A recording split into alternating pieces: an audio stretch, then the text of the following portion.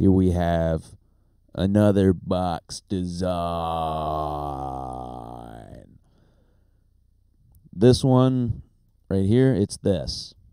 So if you want to fit this in a Monte Carlo, you just take that part off there, take that part off, take this part off, take that part off, and take this part off. So only build this. Don't build the top part. And then this will fit right in the back of a Monte Carlo. And it'll be great. Makes lots of bass back there. I made the actual one I made just a little different. I didn't include this piece, and instead I just put a brace in the center in the resonator there. But that's how this works. There's a resonator, there's an offset stub thing going on. Let's see if we can find our parts that go back on top. Where I don't even know what parts those are going to be. Is this it? Oh, that's one of them. Yeah, look at that. Look at that. What is this? That's our lower side panel. Yeah, that's what it says it is. Oh my. This is going to be your experience. Upper port brace. Yeah, let's put that back in. Let's put that back in. Where's the side? Well, I don't need the sides on right now. You know what the sides look like.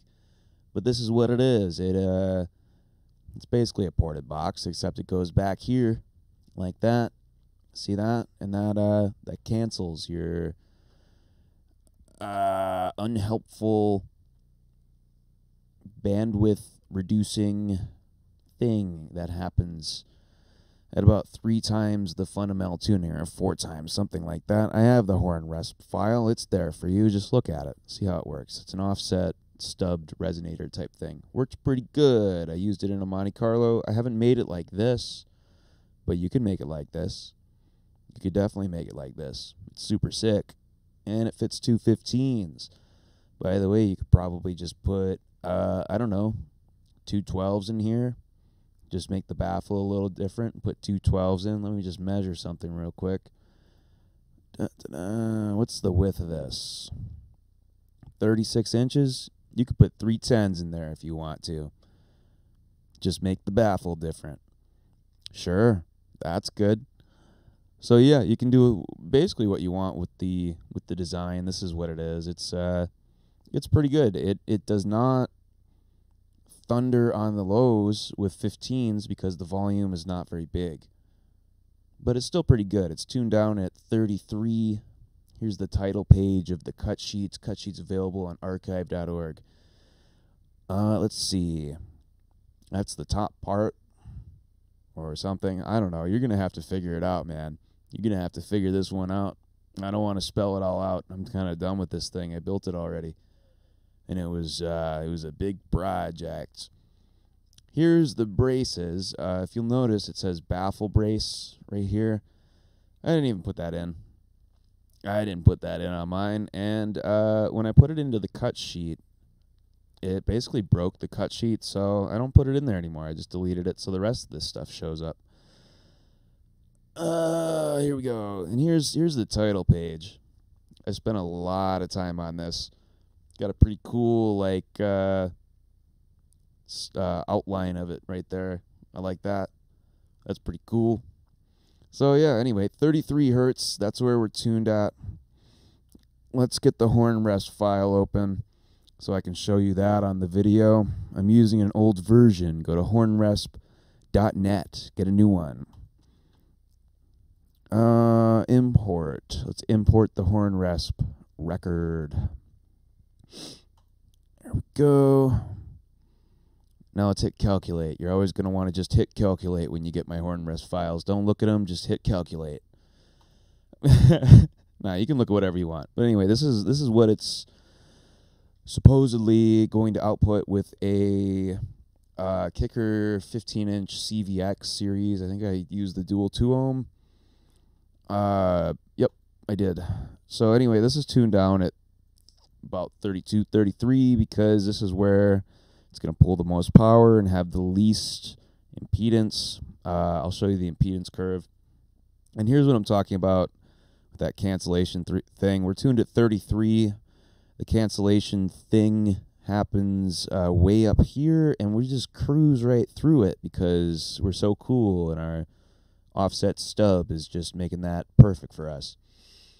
So yeah, that's the projected output. Don't worry that it looks like it only hits down to 40. It actually hits down here, a little lower. In that Monte Carlo, it sure does. I'm not gonna lie to you and say that it's the loudest at those really low notes, but I mean, if you're putting 215s in a trunk, that's what's gonna happen, you know. So electrical impedance, again, looks like we're tuned about 33, 32, 33. That's where we're tuned. Here's what the impedance looks like. You like that? I think you like that. I liked that. Diaphragm displacement, I think this is only at like, no, get rid of that. This is at like no watts, so not really relevant, but this box does lock those cones in place with those Kicker CVX 15-inch. I think you can use the Skar DDX 15 as well, or use whatever you want. I don't know. Just make a tactical decision, you know. A tactful decision. Here's our phase. Our phase is it's good. I like it. Right up until about there, I like it. And that's plenty high. That is plenty high in the range. Group delay. Not too shabby. Not too shabby. Yeah, I guess that's about it really. Let me show you. Let's paste in the Skar DDX just to look at that. Where is it? Skar DDX 15D2. Don't remember where I got those specs from. Let's calculate that real quick. Acoustical power, C. Skar DDX 15. And subs like that, you're probably going to get a more thunderous, crazy fundamental tuning. And then from there on, it's going to be a little quieter, I guess. I don't know. Once you put it in a car, all this stuff goes out the window anyway.